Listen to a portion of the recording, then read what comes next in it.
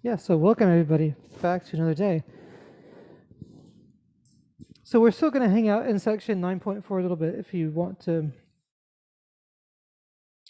follow along and browse through some of the examples while we're talking. We introduced yesterday the idea of completing the square, which is really just setting something equal to its vertex form. That's all. And we also looked at the topic of how to take a quadratic and solve it, like a quadratic equation, and then solve it using completing the square. And the reason why we use this instead of factoring is that sometimes those solutions, they're not going to be just like integers, right? They'll be like we had one last time that was -5 plus or minus the square root of 29. And when your solutions are kind of more complex like that, like you see out in the quote unquote real world, then it's kind of more useful to be able to do something like complete the square. So before we get into it, well, or I should say as we get into it, let me give you something to just review from last time. So take this quadratic, so take 3g squared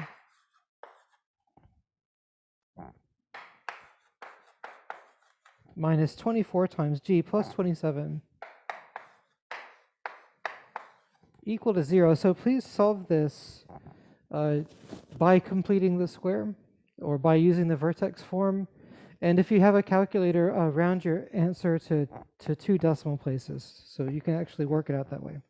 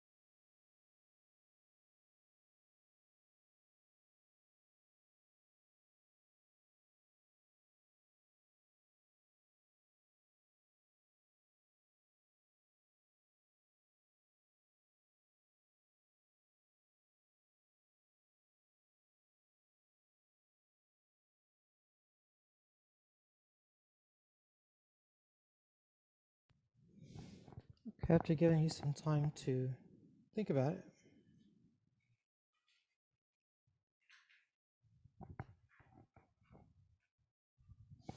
Let me check my sound.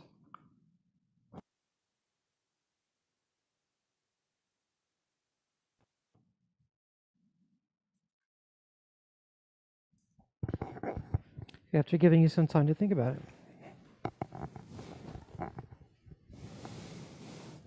So let's complete the square. Let's use the vertex form, and that's going to be a times x minus h squared plus k. So we want to make the left-hand side look like this, and then it's set equal to 0.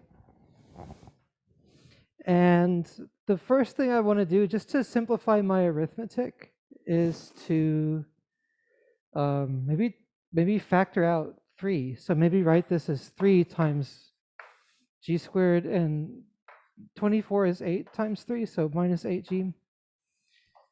27 is 9 times 3.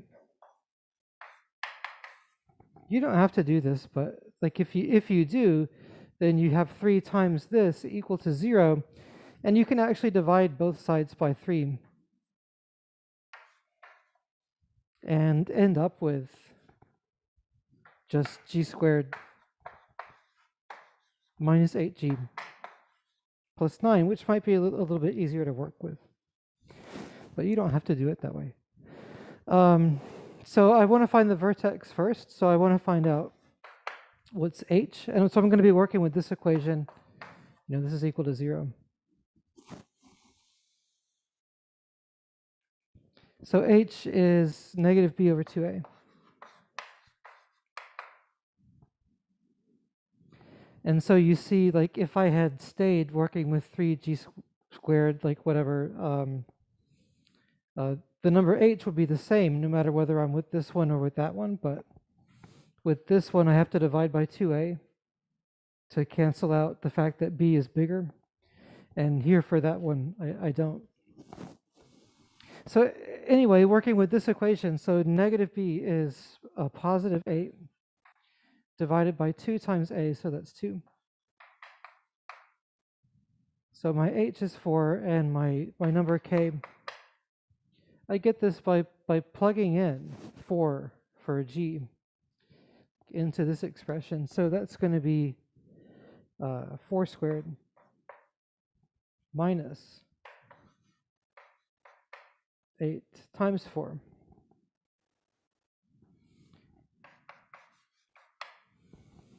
Plus 9, right? So that's 16 minus 32 plus 9. 16 minus 32 is negative 32, plus 9 is negative 23. Is that right?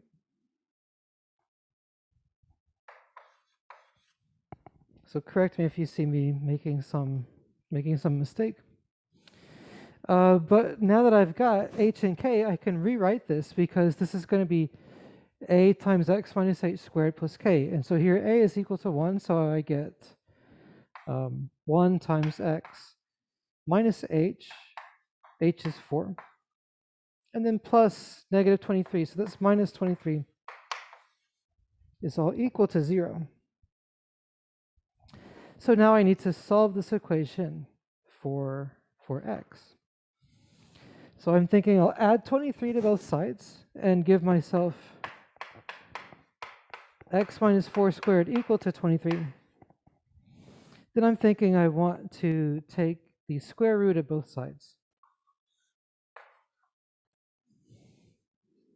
So that was the point of going into vertex form, right? It's like something squared plus or minus a constant, bring the constant to the other side. Now I can take the square root of the square, and what I will be left with is, whenever you take a quantity squared and then take the square root, you have the absolute value, because x minus 4 is some number. You don't know what it is. It could be positive, it could be negative, but the square root of the square is always going to be positive, so we use the absolute values. So absolute value of x minus 4 is equal to the square root of 23. And then in order to get rid of the absolute value, I'm thinking x minus 4 must be plus or minus 23. And therefore, adding 4 to both sides, x is going to be 4 plus or minus the square root of 23. So those are the two solutions. You can write out two of them if you want, 4 plus square root of 23 or 4 minus square root of 23. But oh yeah, we were supposed to do this out to the nearest 100th.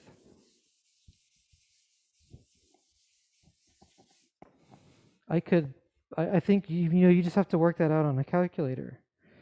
There's no other way you could do this without one. So I'll just do that on my phone. So 4 plus 23 square root button. I'm getting 8.795, and so rounding it out to the hundredths place, since this digit is a 5, I want to increase this digit by 1, which makes it 10, which turns this into 8.879 plus 1. So like 8.80 if you like, or just, I mean, up to 2 digits, you do it like that. So that's my 4 plus square root of 23 for 4 minus square root of 23. Let me try that out. So I'm taking 4 minus 23 square root. And here I'm getting negative 0.795. So rounding it to 2 digits, negative 0.80.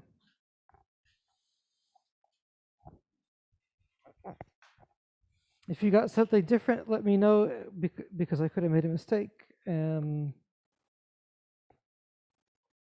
there's no solution in the book or anything. But I think that,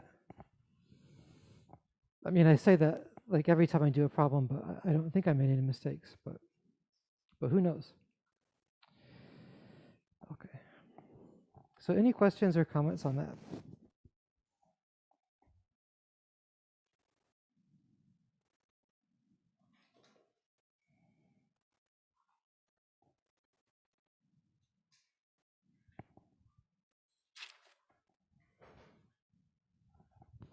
We talked about this a little last time too. I'll emphasize the book's method of completing the square as well, at least for like 1 or 2 more times, to try to make it clear that you can do this 2 ways. So the other way to do this which is basically the same as what I'm doing, but like the other way to do this is to bring the constant to the other side first and say 3. Well, actually, I mean, the first step is probably still to divide everything by 3 so that you get g squared minus 8g plus 9 equals 0. So, I mean, let's make the same first step.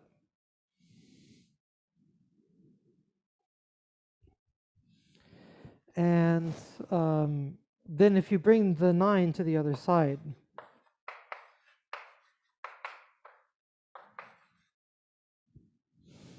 you can try to complete the square here. So that is to say, if you just take 8 over 2, which is 4, and then square it and add that to both sides. So if you just take 16 and add it to both sides,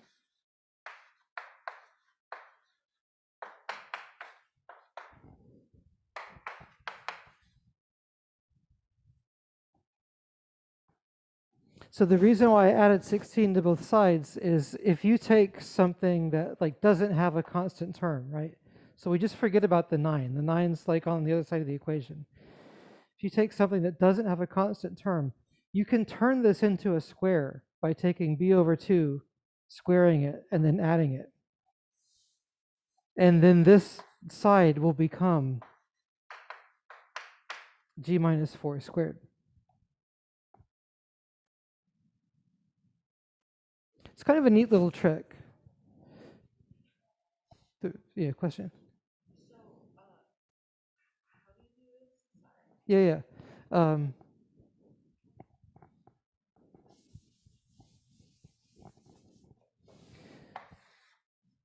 I'll show like a couple different examples to explain the idea a little bit further. So say you had like x squared plus, like go back to this one from yesterday. but say it was like equal to -3. And I want to like add something to both sides of the equation to turn the left-hand side into a square. And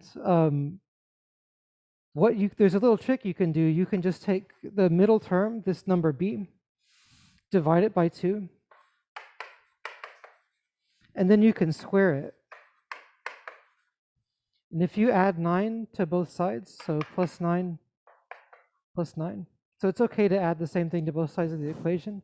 What'll happen is that this turns into x plus 3 squared, which would then be equal to 6. And so why that is true, like if you have x plus b squared, the answer is,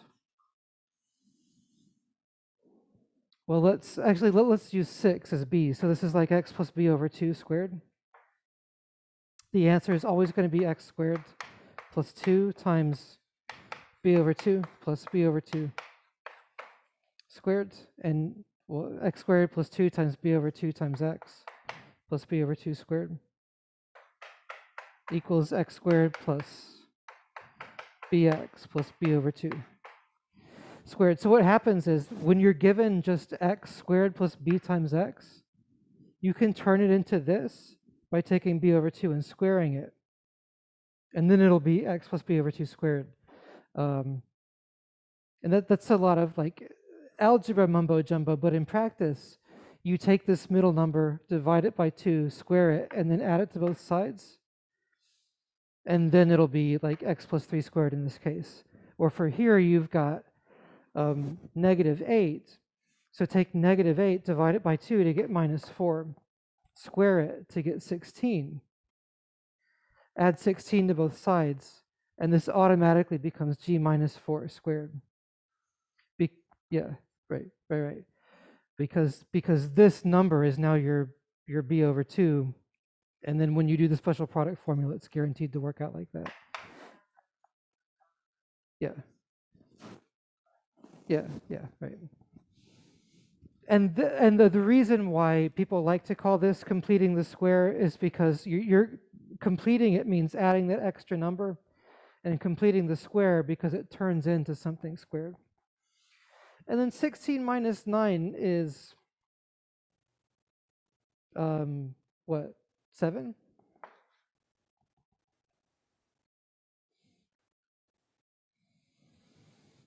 So you get g minus 4 equals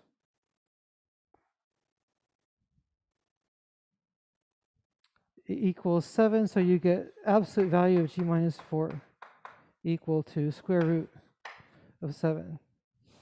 Did I have a different number last time?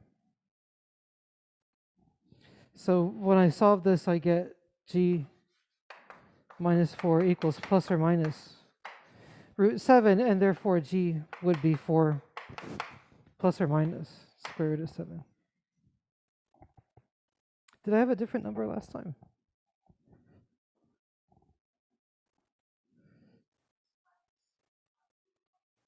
Root 23.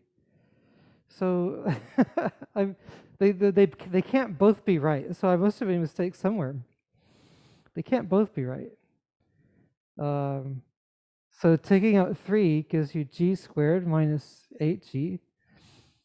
3 times 9 is 27, right? G squared minus 8g. Subtract 9 from both sides. Seems right. Divide by 2 to get -4. 4 squared is 16. Add 16 to both sides.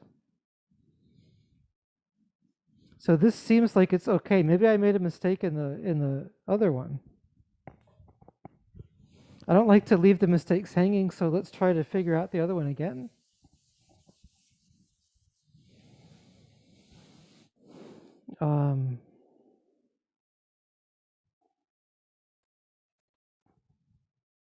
Like if you have g squared minus 8g plus 9 equals 0, you're completing the square. You're trying to do vertex form here, figuring out hk. So you figure out h equals negative b over 2a. So you figure out that that's 8 over 2 equals 4. So that we agreed on. And then k was plugging in. It's like f of 4, where your function f of g is g squared minus 8g plus 9. So plugging in 4 for g, you get 16 minus 8 times 4, which is 32, plus 9. Yeah, I must have just added this up wrong, because 16 minus 32 is minus 16 plus 9. And then that gives me minus 7. I must have had like a minus 9 instead of a plus 9. That's what happened. So when I rewrite this, it's actually g squared. It's actually, when I rewrite this in vertex form, it's g minus 4 squared minus 7 equal to 0.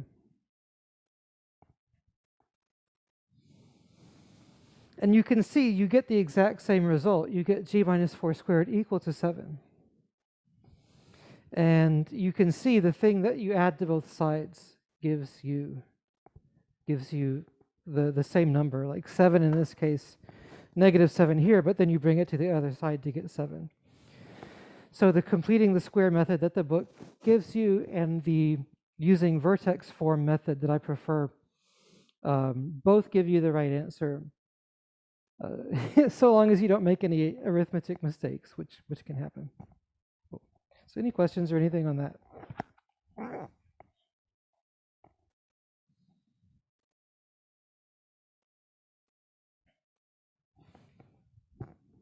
Let's give you another one.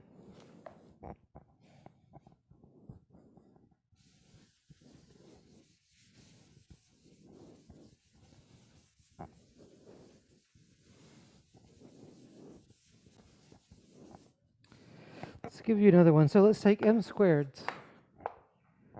plus 12m equal to minus 8. So please solve this one using the completing the square technique. So please, what can you add here and add there to turn left-hand side into a square and then proceed further? So take a few moments and please work on that.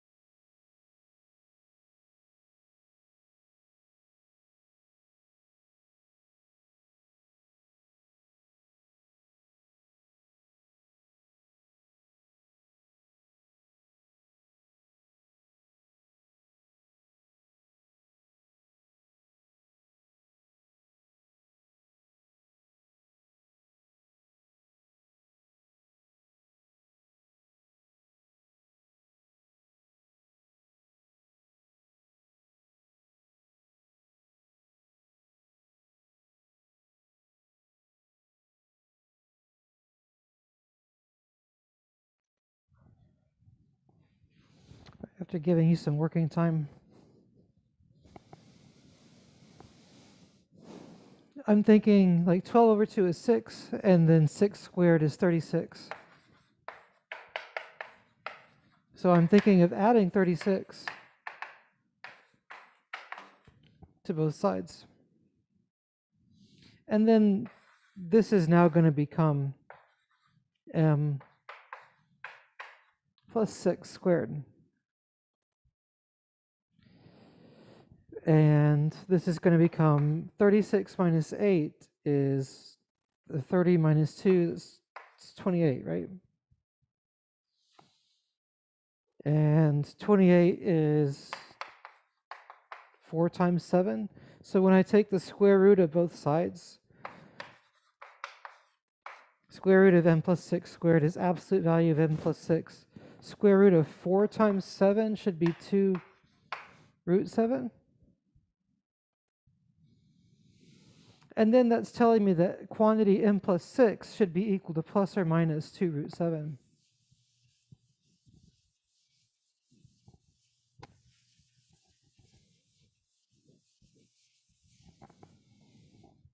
So m plus 6 equals plus or minus 2 root 7. And therefore m is equal to what? Negative 6 plus or minus 2 root 7. So you get these two options. And we didn't ask you to round it this time, so I think that this is what people call like an exact form. So if you're not allowed to use a calculator on an exam or something, then you would write your answers exactly like that, with the square root being reduced. If you are allowed to use a calculator, then you would, I mean, depending on the context, you might just plug that in and round to the nearest hundredth to get the approximate location.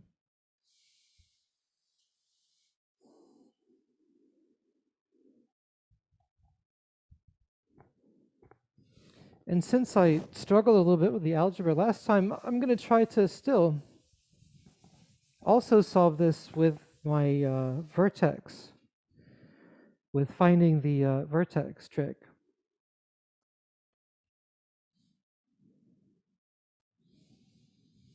And you can say, okay, well, let's just find the vertex. Let's find hk. H is negative b over 2 times a.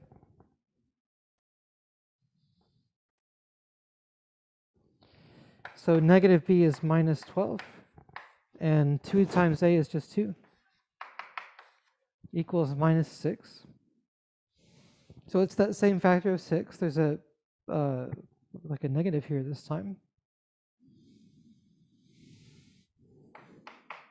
And k, well, I just have to plug this in, so I get minus 6 squared plus 12 times minus 6. So that's going to give me 36. And what's 12 times 6? Is that 72?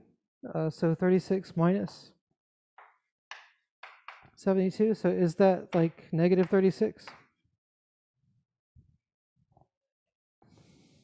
So given h and k, I can write the left-hand side in vertex form as like m minus h. So that's m plus 6 minus 6 squared. And then what is it? Plus k? So that's minus 36. And that's equal to negative 8. So that's what was on the left-hand side.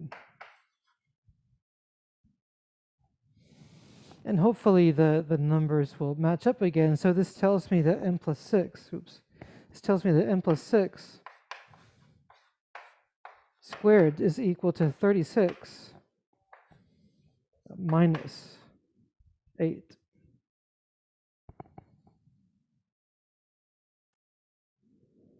Which is equal to 28, which is what we had before. And the rest of the problem proceeds similarly, absolute value of m plus 6 equals 2 root 7, and you keep solving it like you did before. So if you complete the square and solve it, then you're taking 12 over 2 and squaring it. if you find the vertex form, what that does for you automatically is it kind of it finds the number that you need to add to both sides in order to have this nice square there. So it's just your preference whether you like to complete the square or use vertex form. And by the way, like later on in the class, like I will teach you the quadratic formula just because it's so ingrained in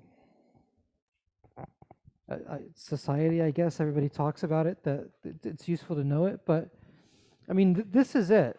This is how you solve quadratic equations. And the quadratic formula, when we learn it, it's nothing but the end result of doing this process. So like if you can get a handle on this, then you know how to solve quadratic equations. There's nothing else you really need to learn. There's nothing else you really need to learn about solving quadratic equations.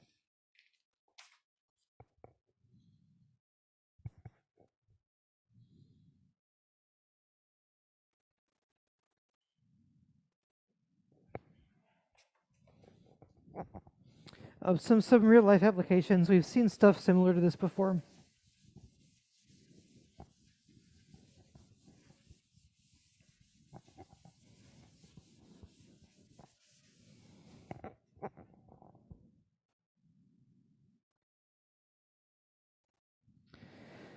So let's do a mathematical model. So the function y equals negative 16 x squared plus 96x.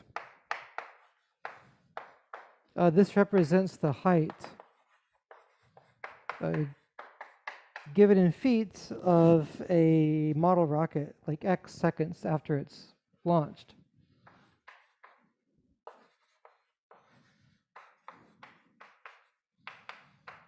Model rocket x seconds after launch. I mean, which kind of makes sense because when x is equal to 0, you're at the ground, you haven't gone anywhere. And then as time moves on, for a while, this term will be the biggest and you'll be going up. But then as the seconds go on, this term will start to dominate that one and be pushing you back down. So without actually making a real attempt to graph it, but like sort of doing a sketch, you expect the trajectory of the bottle rocket to make that parabolic shape, which goes with your experience, right? Like you launch something up under the influence of gravity and look, you get a nice parabola.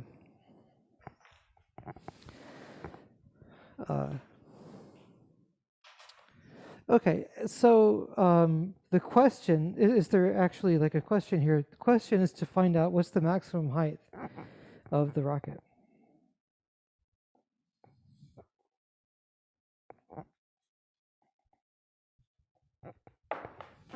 So what's the maximum height?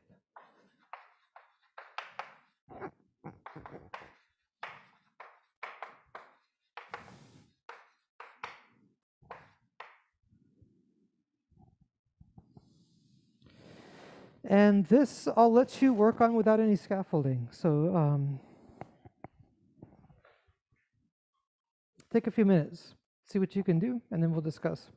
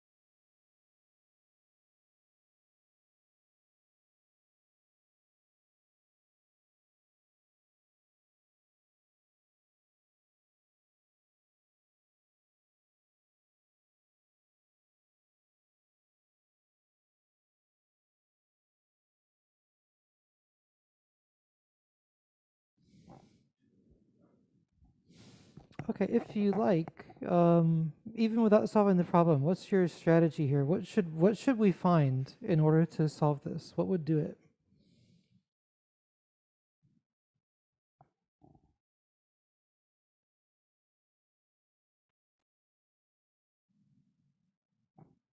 Like looking at the graph, which point on the parabola should we try to find?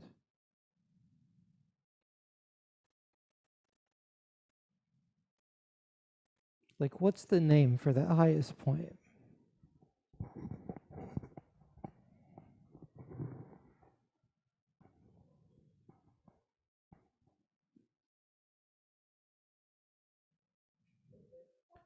Yeah, yeah, that's right.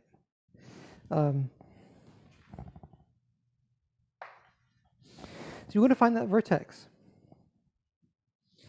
And if you want to find the height, well, remember, like every point in the graph has a y value and an x value, and this axis is the height. So we're going to want the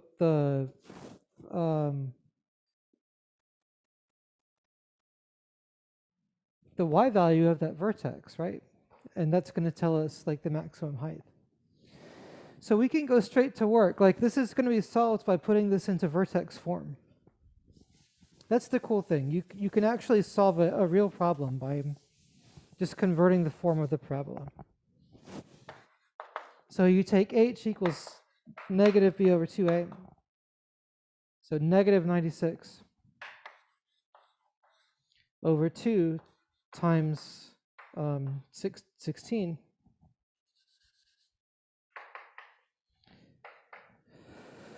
Two times negative 16, excuse me, because a is negative 16. So that's going to be 96 over 32. What is that? Is that equal to 3?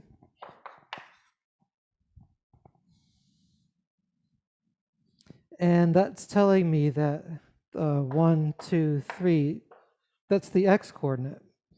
And so the y coordinate, the height, would be now plugging in the number 3. So plug in the number 3 and get minus 16, 3 squared, plus 96 times 3. And so you could use a calculator for this. I'll try to do it in my head. So 3 squared is 9. What's 9 times 16? That's 90 plus 6 times 9. Is it 90 plus 54? Right? Is that minus 144? And what's 96 times 3? 9 times 3 is 27, so 90 times 3 is 270. 6 times 3 is 18. 270 plus 18 is 288.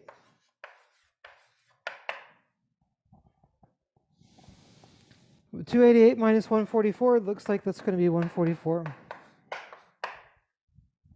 feet. So that's telling me that the highest the rocket was off the ground was 144 feet. So you send it off on its trajectory, it ran out of gas, started free falling, and eventually came back down to Earth. And the other question people ask, like the SAT questions or whatever, is how long did it take for the thing to land? Which would mean you're just looking for that x value. You know that 0 is a root, and you know that there's one more root over here. In fact, we'll go ahead and ask that question. Why not? Think you can solve it? So how long? How many seconds until landing? So how many seconds until the rocket lands? Work on that for a couple minutes.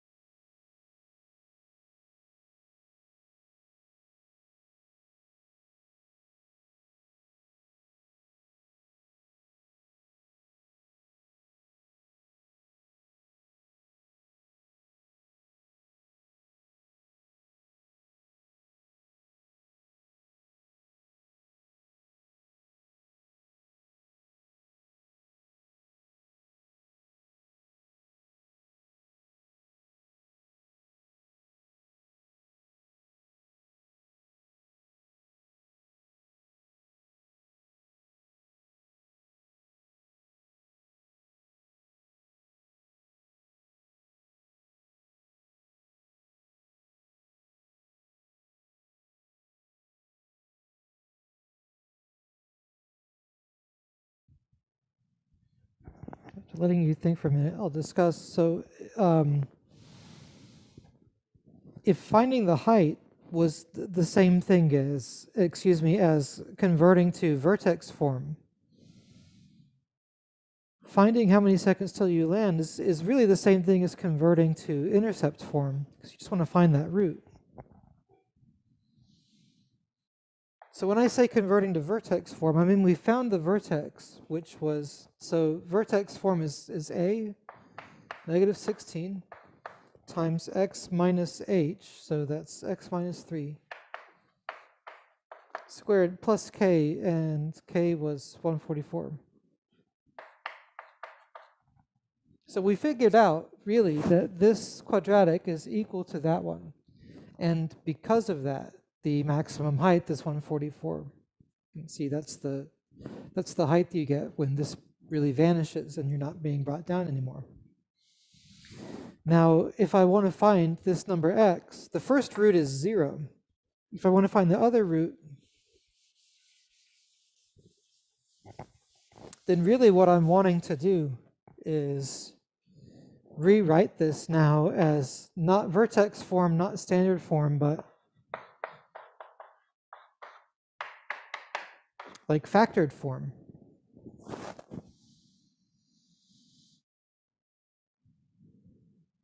And I know that one of the roots is equal to 0 already, so it's like a times, so take r to be 0.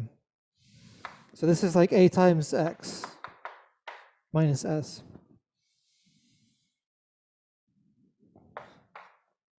And I'm not trying to be coy, because like a is negative 16, right? So it's minus 16, and just factoring out this x, what's left over is x, because minus 16x times x is negative 16x squared. And then plus, well, how do you factor out negative 16 from 96? Because we need a minus sign, because the two negatives will make a positive. And what's 96 divided by 16? Is that equal to 4? 16 times 2 is, or is it equal to 6? Yeah, because 16 times 6 is 96. So yeah, really just factor out this 16x. And then you can just read it off from here that your two solutions are x equals 0, which you already knew, and x equals 6, which you've just discovered.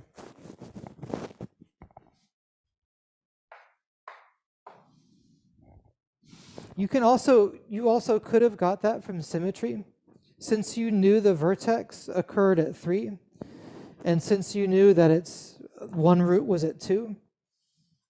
So this distance is 3 seconds, which means it has to be the same distance to the other root.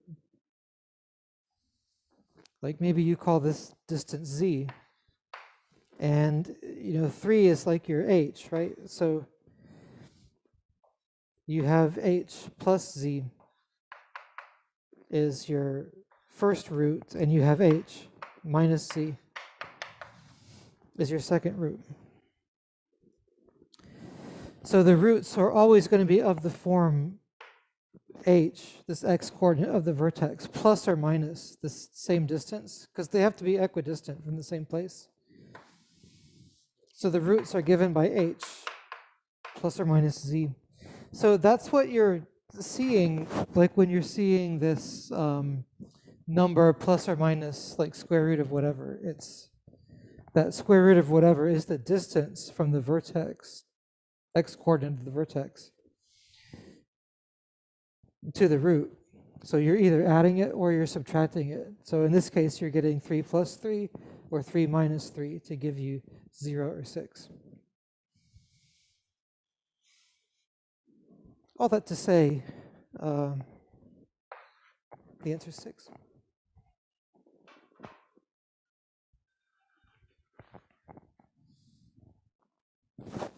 Okay, so I think that's enough for today. So thank you everybody for your time, and we'll see you on Friday.